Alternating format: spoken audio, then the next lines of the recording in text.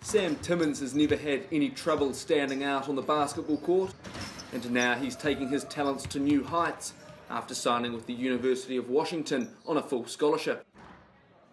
Since I started working with Mark, the goal's always been to go to college in America, and getting that scholarship's just kind of, making it feel like it's coming true. A dream come true on the court for Timmins, but off it, his education remains a priority. A big part of why I chose to go there is their focus on development. The head coach said he'd be personally working with me day in and day out, so it was an offer I couldn't refuse.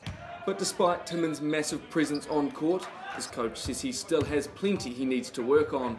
He's got to get better with when he's getting doubled in triple teams, which is going to happen a lot. So he's got to make moves a whole lot quicker. His footwork's got to be better before the catch. He's got to get a deeper seal, and just generally get a whole lot more physical before he heads over to the States.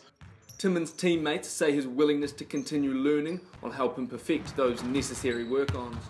Timmins' journey in the United States begins in August next year, giving him plenty of time to hone in on the skills he needs to achieve his ultimate goal of reaching the NBA. Ollie Ritchie, UC News.